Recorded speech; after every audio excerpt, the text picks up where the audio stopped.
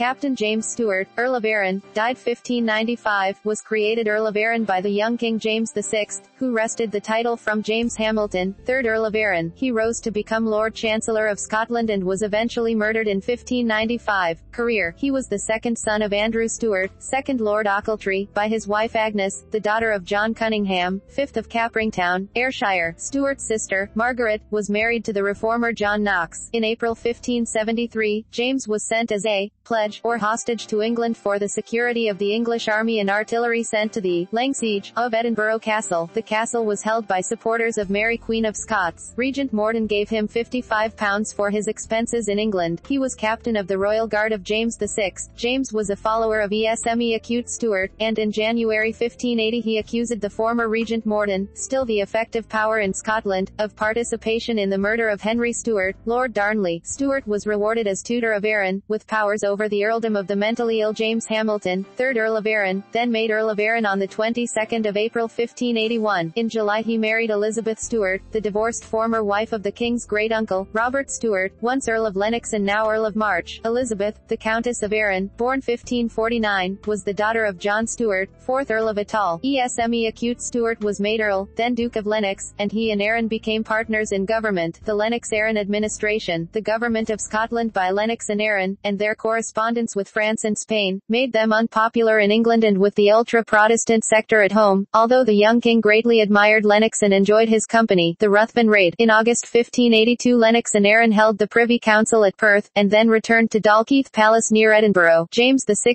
was invited to stay hunting in Perthshire, and he was taken at Hunting Tower Castle by the Earl of Gowrie and his political faction on the 22nd of August 1582, a kidnap known as the Ruthven raid. The next day they gave the king their supplication or mandate, which stated, "We have suffered now about the space of 2 years such false accusations, calumnies, oppressions and persecutions, by the means of the Duke of Lennox and him who is called the Earl of Arran, that the like of their insolencies and enormities were never heretofore borne within Scotland." Arran went to Hunting Tower and was arrested by the raiders. Lennox was sent in exile to France and died. Gowrie ran Scotland for 10 months, after issuing an indictment against Lennox and Arran that included the detail that the Countess of Arran was a vile and impudent woman, over famous for her monstrous doings, not without suspicion of the devilish magical art. Arran was permitted to attend some council meetings to bolster support for the new regime, the Arran supremacy. Arran regained power in July 1583, an ascendancy that would last for 2 years, and the Ruthven raiders and their followers were banished to Newcastle upon Tyne. After May 1584, he was always recorded first in the lists of those attending the Scottish Privy Council. Arran acted against the Presbyterian wing of the Scottish Church, and the banished lords of the Ruthven raid, who had returned to assault Stirling Castle. The role of his wife in the administration also attracted the censure of Edinburgh Kirk ministers. Arran's rule was undermined in part by the machinations of his own diplomat in London, the young Master of Grey. By February 1585, Elizabeth opened 2 lines of communication in Scotland, one with Arran and another with the Master. Arran fell from power after a border incident when the Englishman Francis Russell, son of the 2nd Earl of Bedford, was killed with a shot from a dag on the 27th of July 1585. Arran was accused of involvement by the English ambassador, Nicholas Wotton, and James VI on first hearing the news had offered to send Arran as a prisoner to England. Instead Arran was imprisoned at St Andrew's Castle and then placed in house arrest at his own Kinneil House. He was unable to prevent the banished lords of the Ruthven raid returning from England and seizing Stirling Castle on the 4th of November 1586. Avoiding plans for his banishment, he spent the rest of his life in retirement in Ayrshire. He was murdered by Sir James Douglas of Parkhead, nephew of Regent Morden, on December 5, 1595.